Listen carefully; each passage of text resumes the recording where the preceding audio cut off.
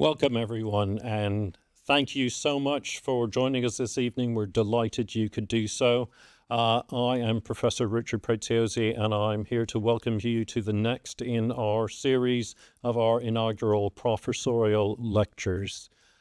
This evening, I'm very honored to be able to introduce Professor Mike Cunliffe, who I'm also very happy is a member of staff in my school, which is the School of Biological and Marine Sciences.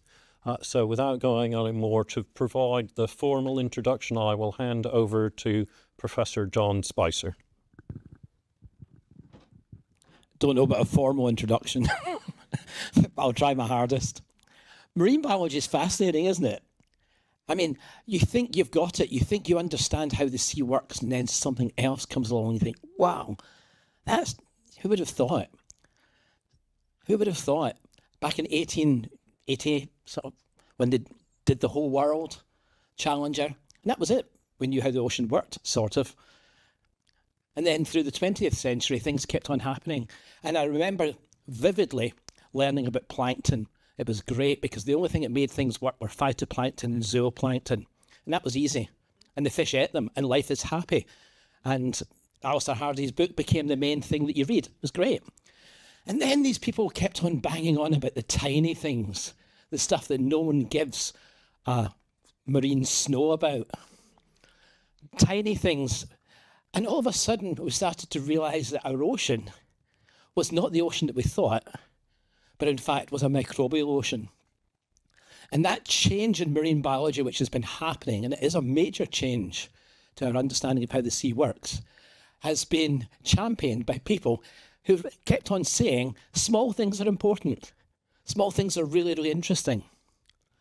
And as a result of that, microbial biology in the ocean, I put to you, is a bit like the Victorian age, where the folk who are involved in it get to do really cool things like look and see things for the first time and do basic experiments in a way that you can't do anymore. We have here Michael Cunliffe. He's one of those 21st century, 19th century naturalists. I put to you. That's even though he did start off doing environmental biology in Liverpool, did a master's in pollution, and then ended up in Manchester. Who would end up in Manchester? It's difficult to know, isn't it? Doing microbiology, not even proper marine microbiology, or was there any marine in it at all? No, so but that's fine. Joined the MBA in 2010 as an MBA research fellow, and then in 2014 he saw the light and decided that it would be good to have a joint appointment with the University of Plymouth as well as the MBA.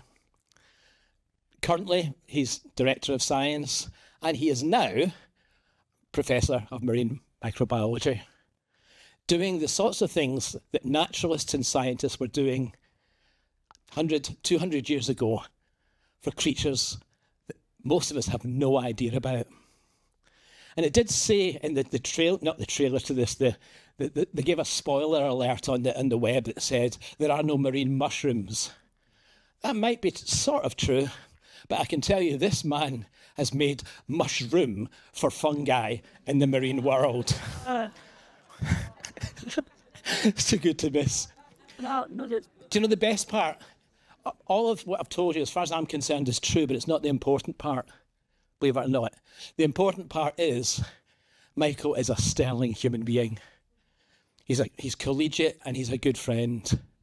And I know that many of you here will know that as well. And to have someone who is genuinely uncovering things that we could barely imagine. I mean, usually they're in the stratosphere somewhere, and many of us can call him a friend. And he is a good friend. I look forward to the expert and the friend telling all of us about these amazing little fungi. Thanks, Michael.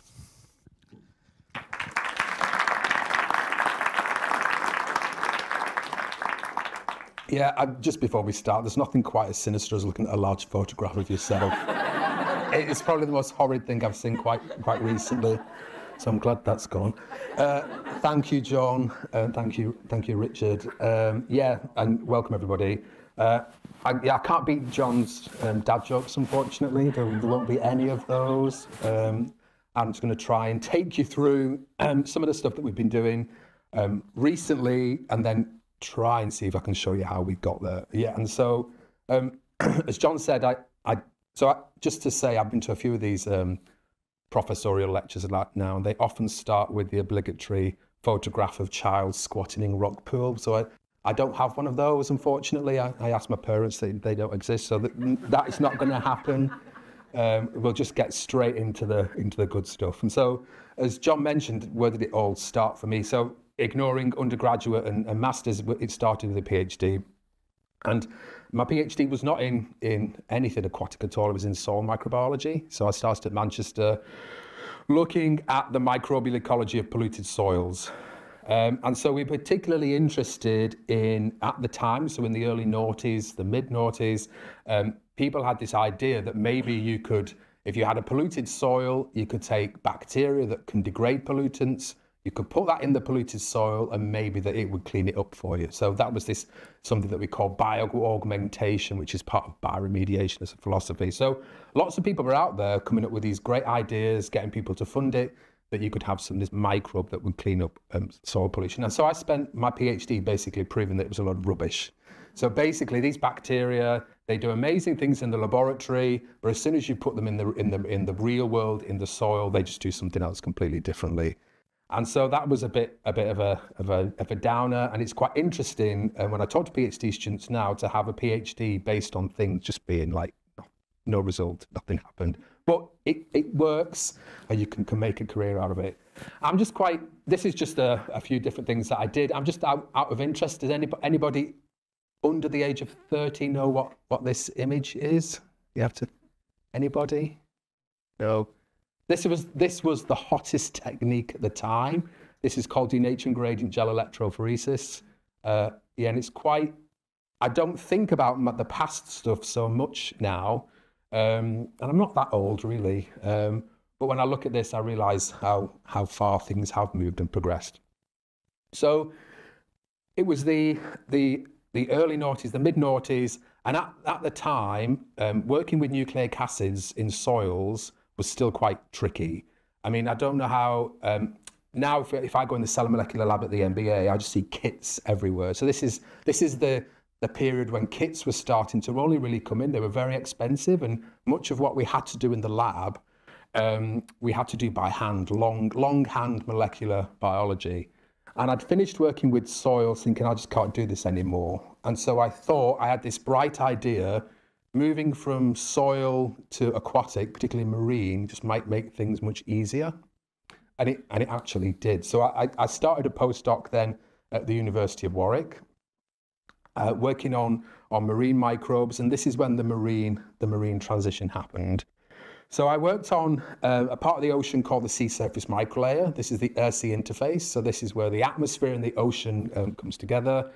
I was very lucky. I mean, I should say this about my PhD, but even more so about my postdoc. I had a postdoc supervisor who was very much, as long as I worked within the theme of the topic that was proposed, I could do effectively whatever I wanted within the theme of the topic. And that's something I've tried to sort of maintain. And so we did lots of different things, looked at, microbial ecology of the sea surface microlayer.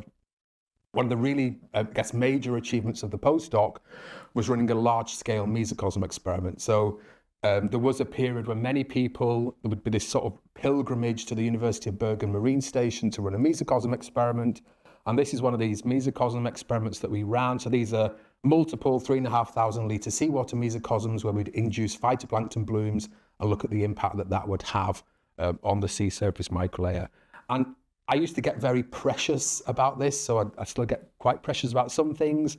And I set up this mesocosm experiment in Bergen, set it up and ran it. And I was very, very particular about people going near the mesocosm or doing anything with the mesocosm without gloved hands. And I really like this photograph because this individual is sampling my mesocosm with no gloved hands. And some of you may know who this is. This is Angela Hatton, who was quite a prominent sort of microbial biotechnology person. She became head of science, I think, at NOC, and now is something big at the University of Aberystwyth. So yeah, Angela's messing with my mesocosm with naked hands.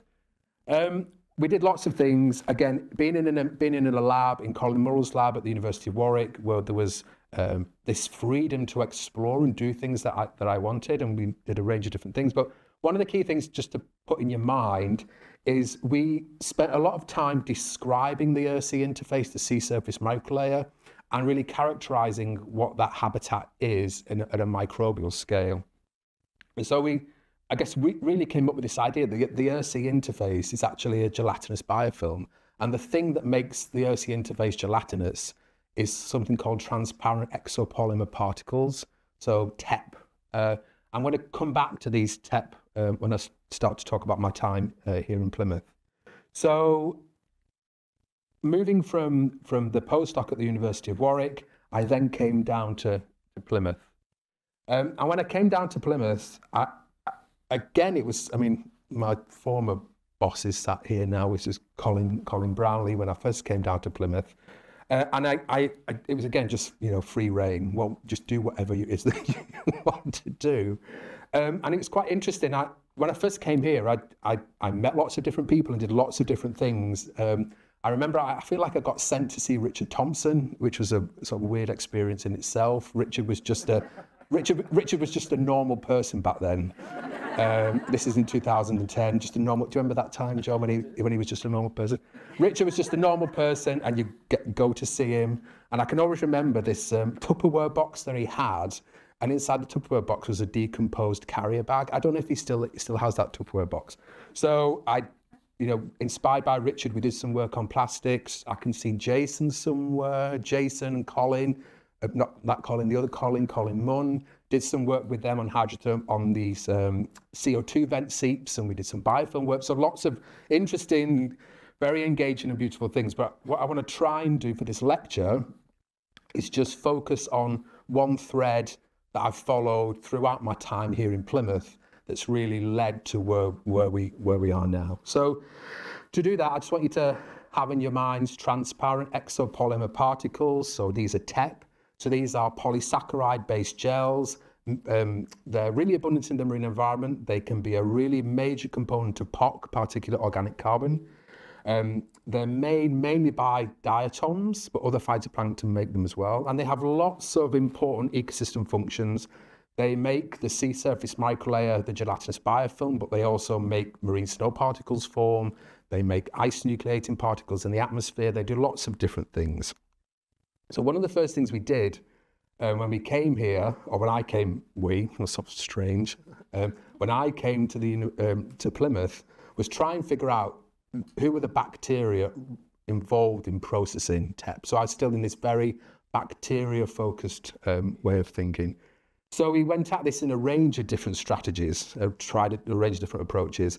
The classic ecological approach was to go out into seawater, collect seawater samples, look at bacterial diversity, measure TEP, correlate the two, which bacterial groups go up when TEP goes down and vice versa. And so we identified some groups like the Flavobacteriales and the Rhodobacteriales, so maybe these are potential TEP degraders. I also I still do it now, but I used to have quite strange ideas, and usually I'm quite lucky that people work in my group who indulge these strange ideas. So I managed to convince Berta Zanke, who was a postdoc, but she was a PhD student at the time, then she became a postdoc, that maybe she should pick individual TEP particles. So if she could pick individual TEP particles and we could sequence them, we could see the bacteria that was attached onto them. And Berta was exceptionally polite, and she would almost just like engage in whatever it was I would said. So she spent a week in the lab at the microscope trying to pick individual TEP particles. So these particles are about 50 microns across, very tiny, very sticky, give somebody a nervous breakdown, that kind of thing. But Berta did it, and we sequenced them, and we found some bacteria that are attached to these TEP particles. So we've got these candidates for bacteria that process TEP, Rhodobacteriales, Flavobacteriales, and Alteromonadiales. These are pretty well-known bacterial orders. Okay, so we're getting to who the bacteria might be that are degrading TEP. But the real way to sort of prove how that carbon flows from TEP into bacteria is to do something called a stable isotope probing experiment. So stable isotope probing is a technique where you take isotopically enriched substrates. So in the case of carbon, natural carbon exists in the environment with an isotopic ratio of 12. But there are heavier isotopes of carbon which have a molecular mass of 13. And so if you can somehow label a substrate with isotopically labeled enriched 13C carbon, and organisms consume that 13C labeled carbon, you would then identify the organisms that have consumed the substrate. It's a classic stable isotope probing experiment. So 13C labeled TEP, believe it or not, is not available in the shops. You can buy some 13C labeled substrates. And so what we had to do was take some 13C labeled bicarbonate. We made our diatoms grow. The diatoms become 13C labeled. They make 13C labeled TEP. And then we put our 13C labeled TEP into some seawater, and we track where the carbon goes. We sequence the DNA of these higher, heavier organisms because they've consumed the 13C. And we got what we were looking for, basically. So we showed 13C enrichment in these orders that we predicted that would be TEP degraders. So Rhodobacteriales, Flavobacteriales, Altermonadiales. And so when we got this result, it was great. And if this is what we should all be doing, isn't it? You know, developing hypotheses, testing hypotheses. I think this is supposed to be Plato. But we'd spent a really long time developing this technique. And Joe Taylor, who was the postdoc in the lab, who really made all of this happen, I can distinctly remember him coming to see me. And we'd spent 2 years getting this result that sort of told us what we knew already, just confirmation, which is absolutely fine. So Joe said, well, why don't we just try? We've got boxes and boxes of PCR primers in the freezer. Why don't we just try and just sequence stuff and just see what we get? You know, so I don't know, Karl Popper and all those people would be really angry with us. We had no hypotheses. So John said, don't wave your hands. So okay. No hypotheses. We've just got all this DNA that's 13C enriched. Let's just try some different things. And so we tried with the eukaryotes, and then we got this result. So we genuinely weren't looking for fungi in any sort of way. And what we showed with the 13C enrichment is this really high spike in fungi. So no hypothesis, we just found this. And genuinely, people talk about, well, I don't know, maybe some people do, some people don't, career-changing moments. And this had a really big impact on me. This really completely changed the direction in where I was going. And this was, again, no hypothesis, sort of on a Friday afternoon thinking, what extra can we do with the data that we've got? And what we found is, if we look at the eukaryotes in the data set, we saw this really high spike in fungi, which really indicates that maybe marine fungi are also involved in processing TEP. So I can remember when Joe Taylor came to see me, and he said, oh, marine fungi are consuming TEP. And I please don't tell anybody, this is a bit of a secret now. I genuinely thought, marine fungi, do they even exist? They'd never entered my consciousness before. And it's quite funny, often when I speak to people about marine fungi, many people say to me, they didn't even know that marine fungi actually exist. And, you know, 10 years later, I'm now giving this professorial talk about marine fungi. So that says a lot. So seriously, I think marine fungi. So the next thing I did was this. And this is not a bit of fun to make it whimsical in the professor. This is genuinely true. I sat in my office going, well, what do we actually know about marine fungi? And very little, as it happens. So even I'm not so sure we know that much more about them now, but even a decade ago, there was a few studies on the diversity of marine fungi, but not that much. And certainly nothing systematic, nothing mechanistic. We didn't, you know, a few studies on patches of what diversity might look like, but nothing important. So then I'm left thinking, right, so where do I start? How do I progress in trying to understand marine fungi? And I think this is where location and where you are institutionally, so obviously being at the MBA and being in Plymouth more widely, had a really big effect on me. And so there is a long history of looking at plankton diversity at the MBA, and it goes right back to the very, very start, okay? I tried to, so this is I guess a non-scientific way of thinking about it, and I tried to think of how to articulate this clearly, and I can't get it quite right, so I'm just gonna say what I think and then, you know, interpret it as you will. I genuinely think where we work as scientists, it matters who is around us now and who was in where we were in the past.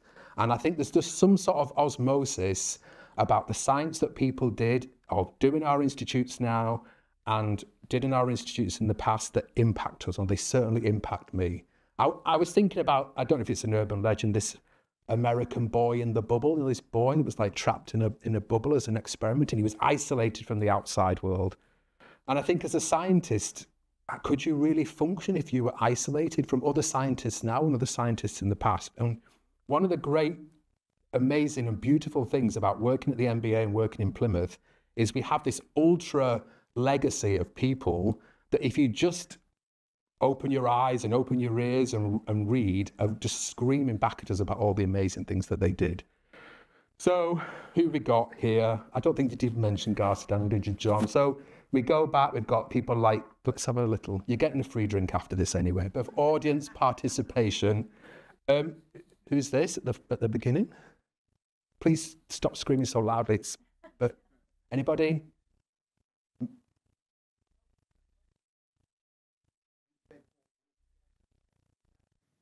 It is Colin, Walter Garstang, yes.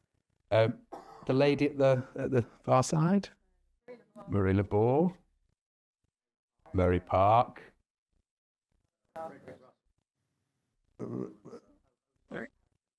Yeah, well, you're ahead of us already, Colin. Frederick Russell, well done.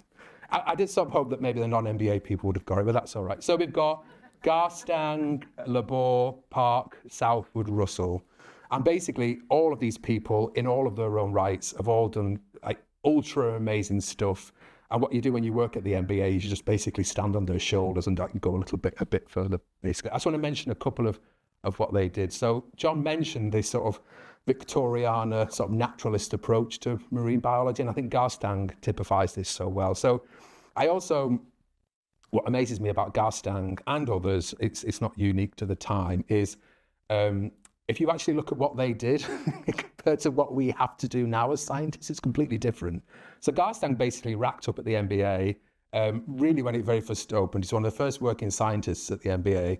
And he did this whole sort of, when he very first started, I don't know if people are familiar with the TV show Catchphrase, and this idea is just say what you see. And that's basically what Garstang did. They would go out on a boat, he would collect a plankton sample, he would just describe it and just say what you could see. So he would come up with descriptors that look like this, you know. This is his description of the plankton in March and what would happen. And what's quite cool is, in fact, these observations that Garstang made basically still occur now, you know, all this time ahead. And then we had really, I mean, true pioneers like Marie Labor. Marie Labor, you think when she's active in the early 1900s as a female scientist, I mean, the whole it's a man's world, it is an understatement for some of these people. And Marie Labor was a real plankton pioneer. She really brought in quantitative approaches, taken away from Garstang's approaches. So these people really inspired me to think, right, if we want to understand the diversity of marine fungi, the way that we need to go about it is with a sort of time series, a consistent approach, because that's what these people did. They just went out and they observed. They went out regularly in the waters of Plymouth and just described what it is that they can see. And so that's what we did. We wanted to try and improve our understanding of marine fungal diversity, and we wanted to do that really just by describing it. And I mean, John mentioned this at the start. I think it's so important when we think about the natural world. It's so complicated that sometimes that first approach is just observational. It's about describing what we can see. And we spent a lot of time doing different studies, but I'm just going to focus on our more recent study because I think this really typifies exactly what I'm trying to get to.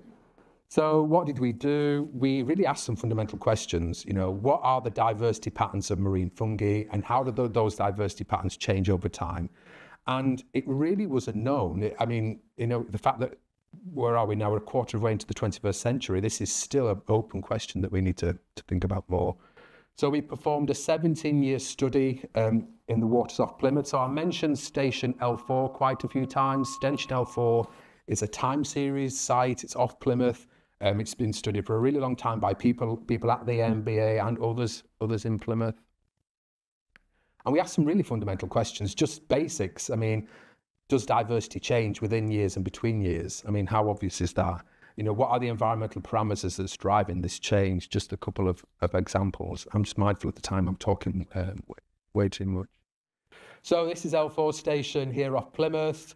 We had samples collected over 17 years. I'm not going to bother with the details, but basically what we do is we take seawater, we filter it, we extract the DNA, and then we sequence it. And that gives us an understanding of what fungal diversity actually looks like.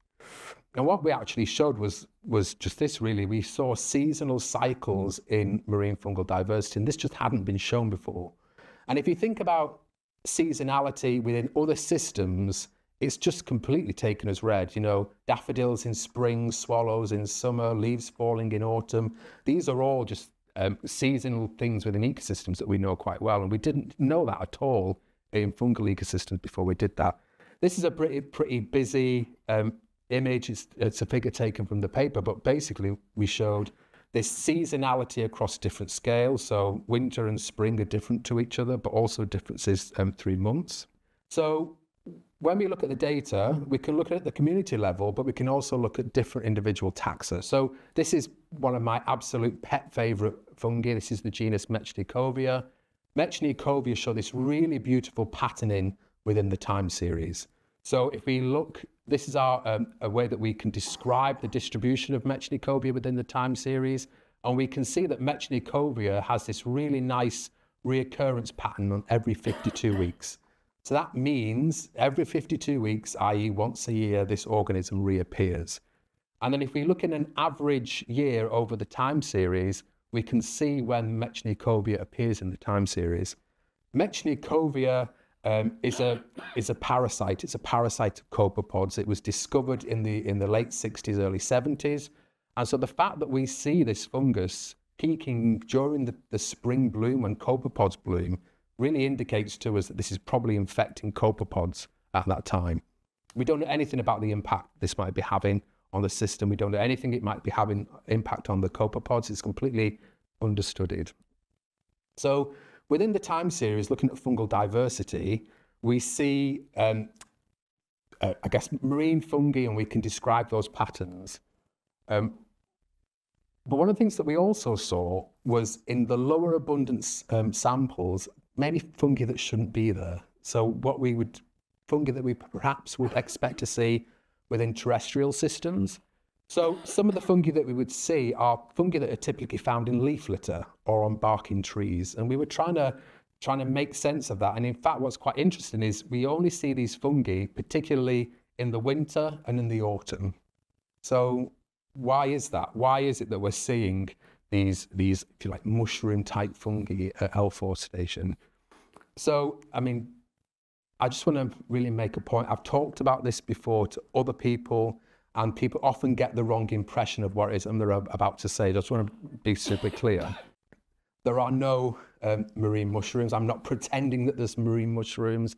This is actually, I mean, this is a bit of an obsession of mine at the moment. Is this asking AI to tell me what research I do? So this is a AI picture. Did anybody think, please? Nobody thought this was real brilliant. All right. So this is a bit of an obsession of mine at the moment. I don't know if anybody's been following this story of scientists getting AI to describe their research. So this is basically what AI thinks I do.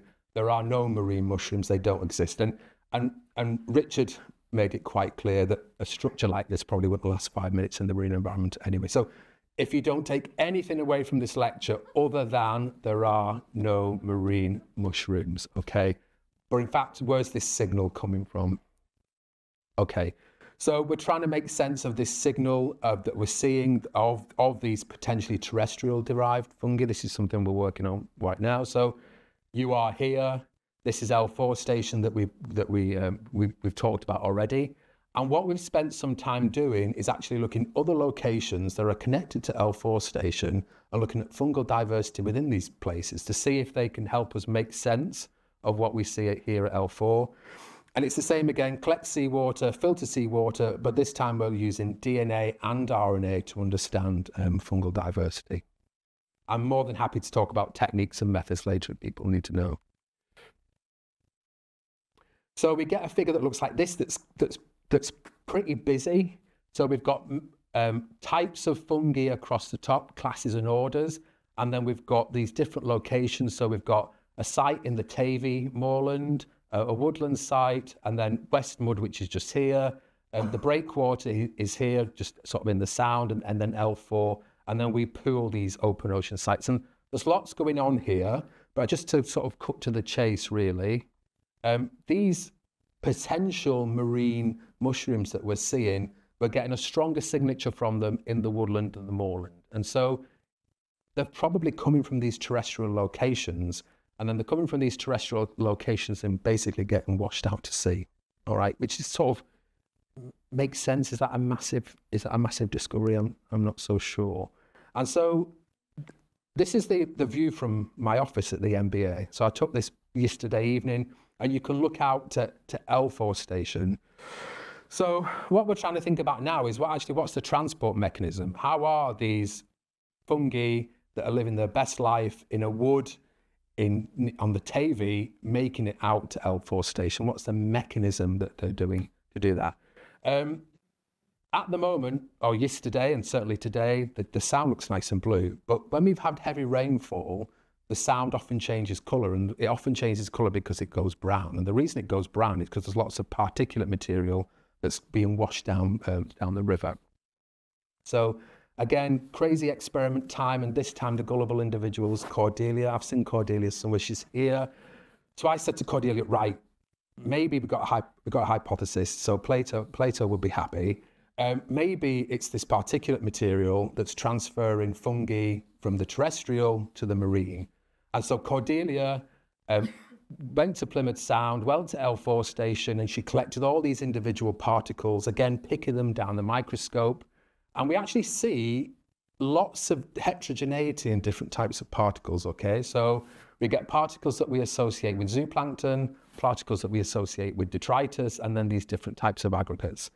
Cordelia picked them and extracted their RNA, and she described them quite well. And so what we basically have now is a sense of what the particle scape might be in the waters of Plymouth. And particles come in different shapes and sizes. They're in different types of categories. I guess there's lots of detail here, but again, a bit of audience participation. Would anybody like to guess what one of the major groups of fungi are attached and growing on these particles, particularly particles that we see that are probably washed down from terrestrial systems?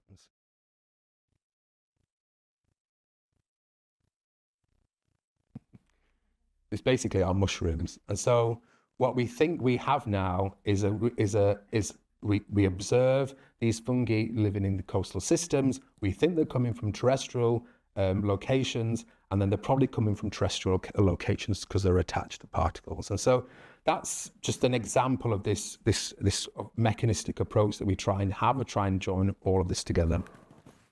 Okay, where are we going next? So now for something slightly different with your brains. So I want to talk to you about evolution, and obviously we're going to talk about the evolution of marine fungi. But what I want to try and do is get a few concepts in your mind before we start to sort of push into it a little bit. So before we think about the evolution of marine fungi, let's just think about the evolution of the marine tetrapods, if you don't regularly think about the evolution of the marine tetrapods. So we've got a few concepts to think about. Tetrapods evolved, or marine tetrapods evolved from terrestrial ancestors, okay? And they only did it a very few number of times. So there's a small handful of marine tetrapods, not so many, pinnipeds, cetaceans, testudines, a few marine reptiles. And then what happened is they transitioned into the marine, and then they radiated into the species that we see today, okay? So a few transitional events and then species radiation. Maybe that's concept one to have in your heads.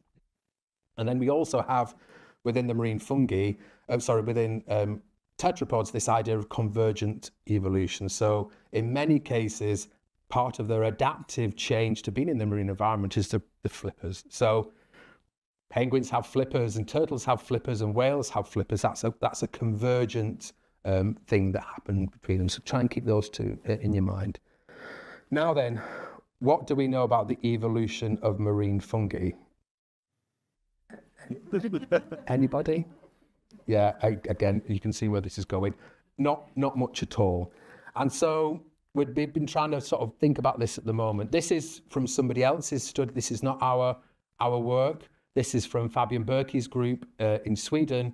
And Fabian Berkey has been looking at terrestrial to marine transition across all of the eukaryotes. So the whole of the eukaryote tree of life. And what Fabian showed is the weird things that really stand out are the fungi. So if you look in Fabian's figure here, the fungi are down here. And what's really strange about marine fungi is that they've transitioned from marine to terrestrial multiple times. They really stand out compared to everything else. If you think tetrapods have only done it 7, 9 times, marine fungi have done it lots of different times. So really quite fundamentally different. So for me, that's actually quite interesting, how a group of organisms have done it in multiple different ways. And then if we think about flippers on tetrapods as convergent adaptive strategies, this is a genuine question, are there convergent adaptive strategies within all this radiation of different types of marine fungi?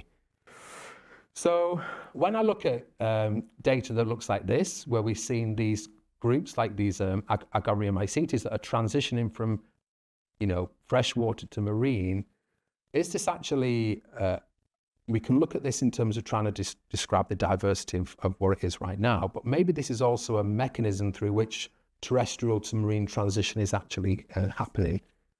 So I want to go back to Mechnicovia. Mechnicovia is this fungus, this yeast I'm particularly obsessed about. It's the one that is probably killing copepods. Mechnicovia is a really big genus of yeasts, okay? So we have marine, aquatic Mechnicovia. These are in blue. So this is our Mechnicovia zobeli that we isolated from local waters around Plymouth. This sits in a group of other species that are all aquatic. So we've got a few marines, and these are freshwater. But all these other relatives of Mechnicovia that are aquatic are not aquatic. They're actually terrestrially derived, plant derived. And so part of what I'm quite interested in at the moment is trying to understand, is this a good model system to understand how marine fungi evolved? Because we've got a clade of aquatic, some of them marine, versus a load that are plant associated. And think about what we're seeing at L4 station, the fact that some marine fungi that are plant associated get washed into the sea, or get washed into the river and float out to sea. So what we've been doing is taking cultured representatives across this sort of diversity. So other marines, freshwater, and these different plant associated Mechnicovia who've never experienced marine or aquatic, and just seeing how they can deal with it. And one of the things that's probably a major challenge for these organisms is what people refer to as the salt barrier. So if you're going to evolve from being terrestrial to freshwater to marine, the major stress that you're probably going to have to undertake is dealing with salt and salinity. And what we actually find is if we look at Mechnicovia from petals or from flower nectaries or from fruit or all these different ecosystems, there's no obvious pattern in how they're responding to salinity change. So this is a salinity gradient here across the bottom. And so this is really in my mind at the moment, trying to understand how marine fungi evolved. And this is where Kim Bird and I are working on right now. So I'm mindful of running out of time.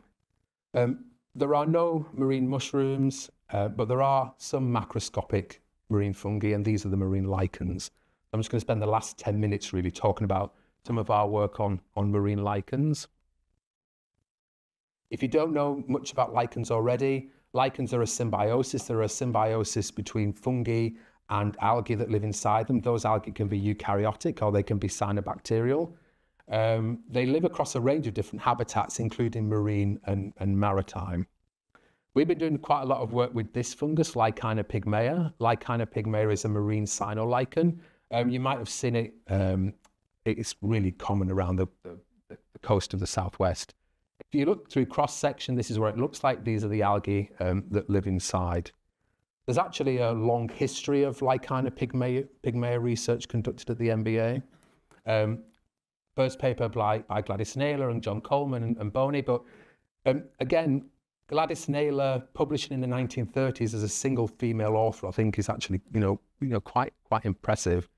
And Gladys made this really impressive survey of Lycaena pygmaea and then the sister species Confinus in all these different locations around the southwest. And again, this is just me pointing out things that I find cool and interesting.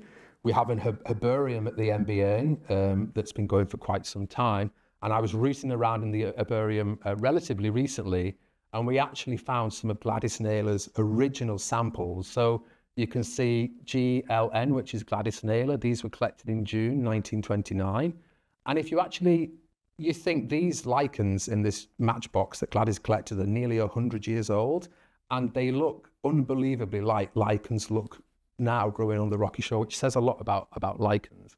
So I've just had a bit of an obsession with lichens recently. So we were looking at the cyanobacteria that's in Lycaena pygmaea, and we made the discovery that in fact, before we'd worked on it, people thought there was only one cyanobacteria in Lycaena pygmaea, a genus called Rivularia.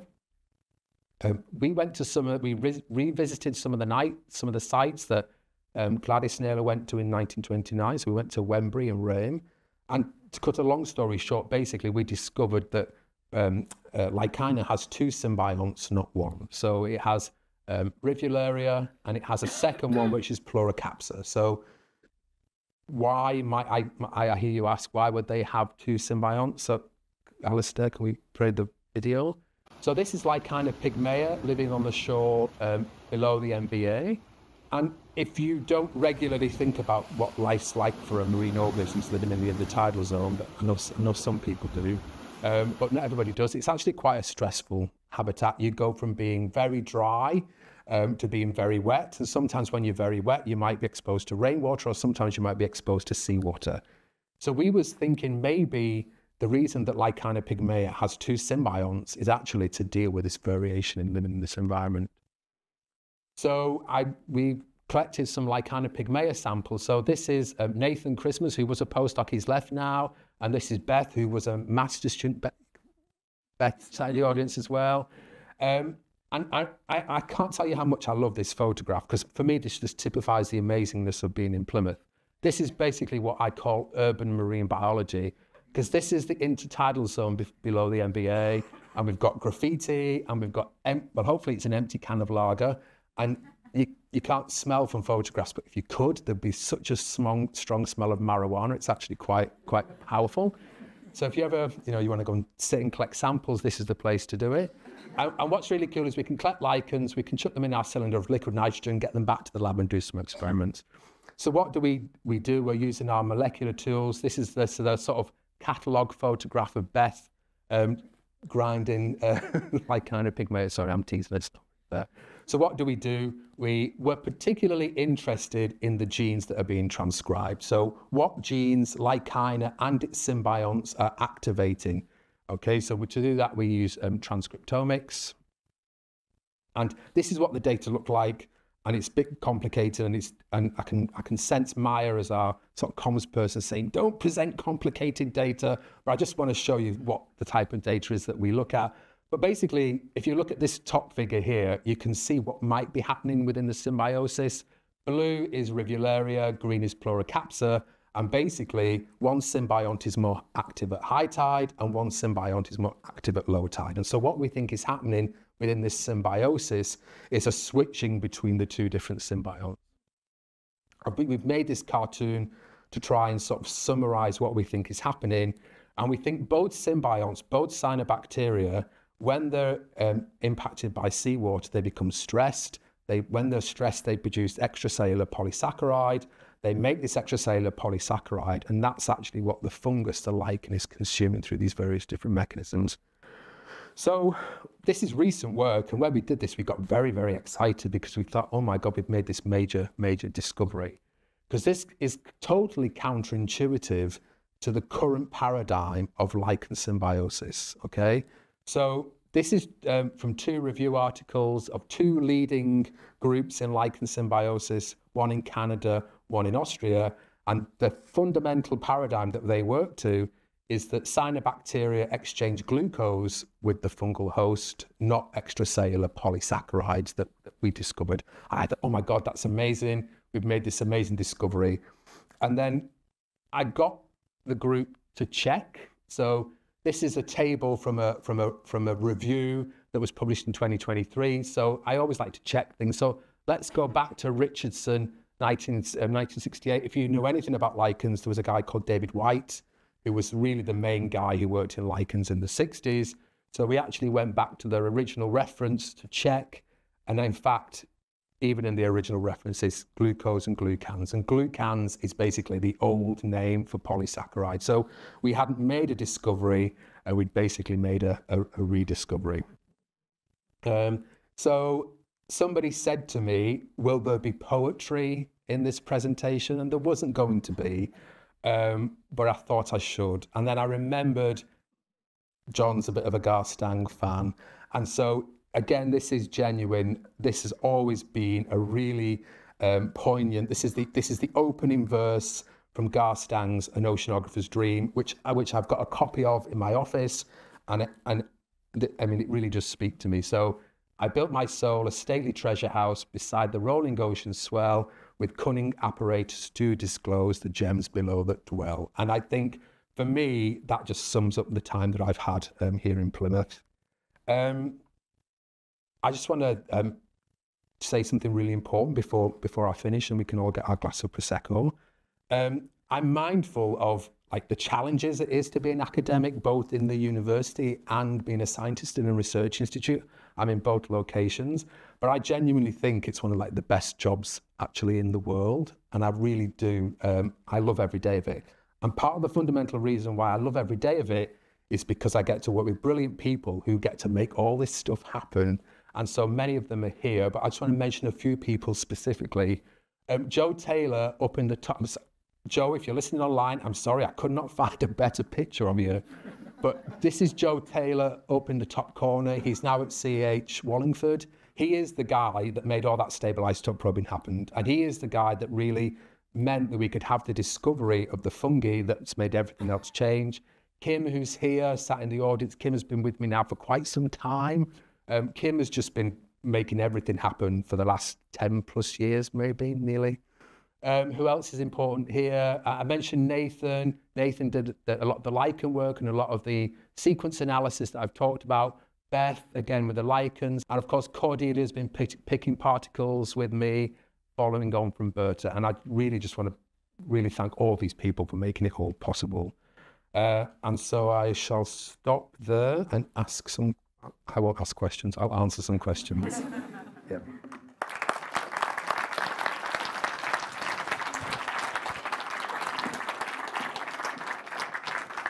So Michael is happy to take questions. We've also got some questions that were online, but we'll try live ones first.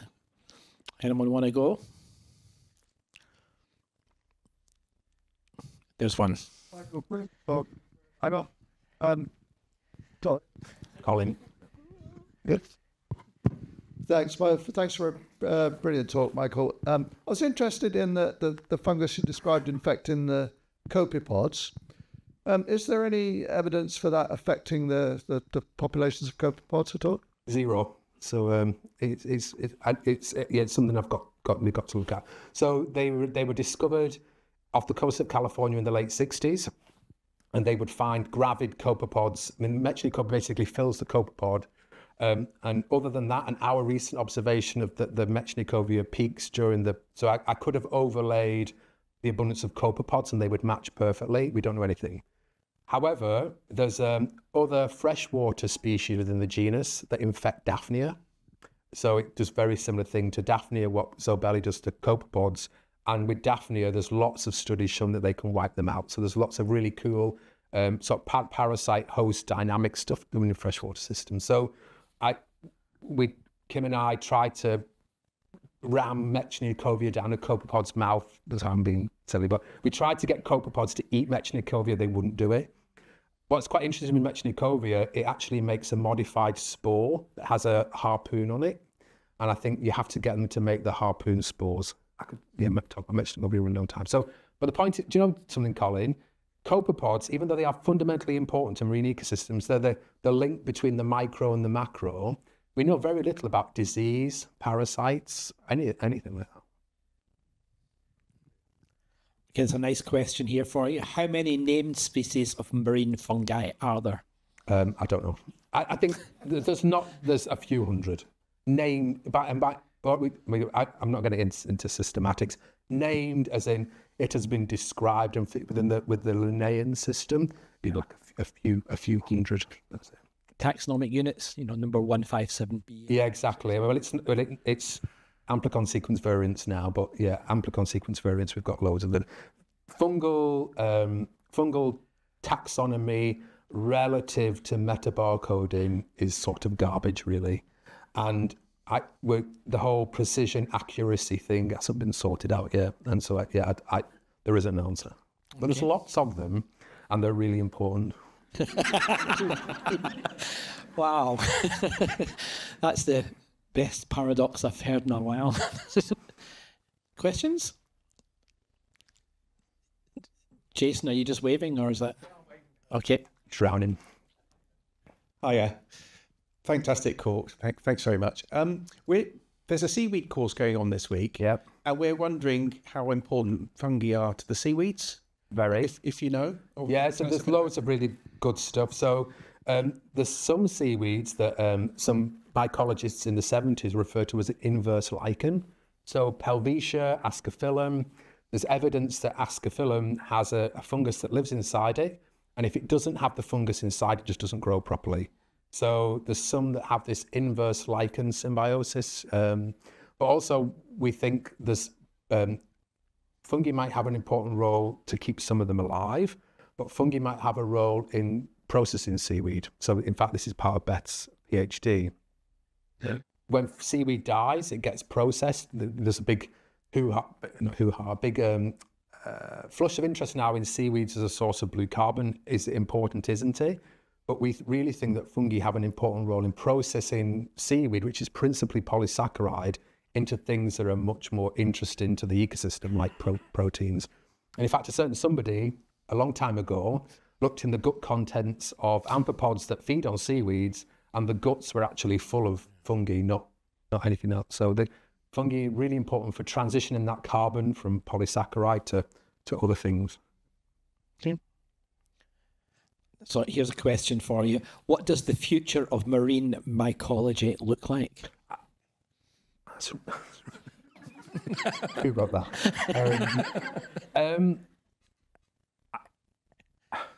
Can I be honest? I think it's I don't know if it looks good or not, because it's quite challenging. The paper that we showed, carbon transfer from tep diatoms into fungi, we had such a hell of a time getting that published. Reviewers just didn't believe it. And I think marine fungi have got a bit of an identity crisis that we need to address first. First, the fact that I can regularly go to meetings and marine microbiologists don't even know that marine fungi exist. So I think the first thing that we've got to do to make it good is just to get them on the map. Mm-hmm. But part of the problem, I think, for marine micro in general, it's a really big, complex topic. And it just, all we're doing all the time is adding complexity. And I think complex topics like this just don't seem to fare well. So I don't know what the answer is. Okay. Willie? Yep. It's coming. Thanks, Michael. Great talk. And I can sympathise with your last comment there. Certainly 30 odd years ago, when we were trying to get viruses and getting people to understand that viruses play a really important role. My question is around the terrestrial fungi that you're seeing out at L4, do you have any sense of just how active, if at all, they are? You know, are they functional when they're in the marine environment? You showed some nice data around the salt tolerance of them, and they also appear to have that tolerance. But so Cordelia's work on the single particles, all of Cordelia's stuff is with RNA. So we can definitely say we're getting an RNA signature of these fungi even out at L4 station. So they're at least producing RNA. So we can make an assumption if they're making RNA, then they're probably still active. But what their significance is, we really don't know. Yeah.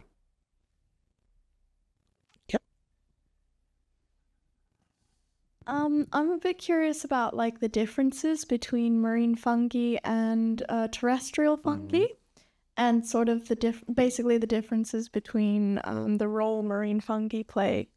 Because obviously terrestrial fungi are mostly decomposers. Yeah. So probably similar. So probably marine fungi have a role as saprotrophs. So the example that we showed with the TEP processing fungi, that's a saprotrophic role. So that's similar to fungi degrading leaf litter, let's say. There's another role that we really don't know. So there's this parasitic role. So I mean, Colin mentioned maybe Mechanicoria is infecting copepods and it's have a really big impact. They could be parasites. So I'd say saprotrophs degrading biogenic material like TEP and parasites, but we don't have any sense of the relative importance of that or the importance of that versus other groups, because the other major saprotrophs in marine ecosystems are bacteria, and we don't know, are fungi just a bit part, or are they major players? We really don't know. It's for somebody to work on. The microphone's got to get to the far end there. That's okay. Sorry, just following on for that student question. If they're having a saprophytic function, are they producing a mycelial of sorts? That was my question. Yeah, so we've seen we've seen no evidence of that yet. So planktonic marine fungi are they're visually quite poorly understood. We don't really know what they look like. We've done a little bit of work looking down a microscope, and they're just a really basic hyphal. I won't even say network, but no mycelial networks a la what you see in a terrestrial, connecting trees together. No evidence of that whatsoever. Yeah, micro mycelial networks maybe. Yeah. Thank you. If you hang on, it's just coming. Promise. Thank you. Has there been any work on the role of or the existence of marine fungi in sediments? Yeah, I could reference to my papers. I didn't talk about sediments. Some sediments are loaded with marine fungi. And it seems to be you get lots of marine fungi in organic rich sediments, but also in polluted sediments. So a really brilliant example of that was the Gulf of Mexico oil spill. So Gulf of Mexico oil spill, before the oil spill, fungi were detectable, but maybe a lower component within the sediment. Post oil spill, they really dominate the sediment. So fungi probably maybe have a role in remediating contaminated sediments. And there's also been some work done on deep sea sediments where there's a gradient of organic matter content versus fungal abundance. So where you get more organic matter, you get more fungi. And so it's a bit of a chicken and egg. Are there more fungi because there's more organic matter, or are they turning it over? And so, we've done some work on the sediments around the Tamar. And what's quite interesting, you see different communities of fungi in the surface sediment where oxygen is available, and then different communities of fungi where there's no oxygen. So there's fungi can be aerobes, and they can also be anaerobes as well. So we see those differences. There's a question here, which is, how will climate change influence marine fungi communities? I don't know. It's the same answer for everything. It's got to be there. We don't know. We need to do more work. A few things. We don't know. We need more studies. I mean, you think our time series is the longest time series ever for fungi, so we don't have those types of data. However, a few thoughts. One is what's happening to us in Western Europe. We're experiencing it now. We're just getting wetter, aren't we? And we're getting more terrestrial, transition. So I just feel like it's been raining perpetually in Plymouth for how long? You think about all that water rushing down the Tamar, there's more material coming out, so that could be happening. There is some evidence that fungi don't mind pH change. So if ocean acidification is going to manifest as people predict, maybe fungi might start doing better with ocean acidification. And then the other big one, which I'd like to do more on, is this modification of the ocean that we're doing. It's shame Richard's not here, which is basically putting plastics in the ocean. And it seems like marine fungi really like growing on marine plastic, and some of them have a capability to process it as well. So it could be in a future messed up ocean, fungi actually are happier. Malcolm, it's just coming to you. Thank you for the presentation. Not surprisingly, being a paleontologist, I have to think in 4 dimensions whenever I think of anything. When we were working in the South Atlantic, we got some very strange chemical results from source rocks in the Brazilian oil fields. And there was a huge argument among the Brazilians about whether this was fungi in the source rocks.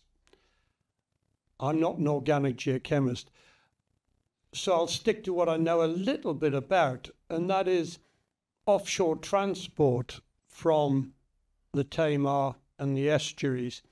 We see estuarine foraminifera. For those that don't know foraminifera, they're marine protists, and we see them transported out, which is why we stain the living population so we can see what's being transported in. Now we know what's being transported in. We can see by the size, dimensions, and everything else what's going on.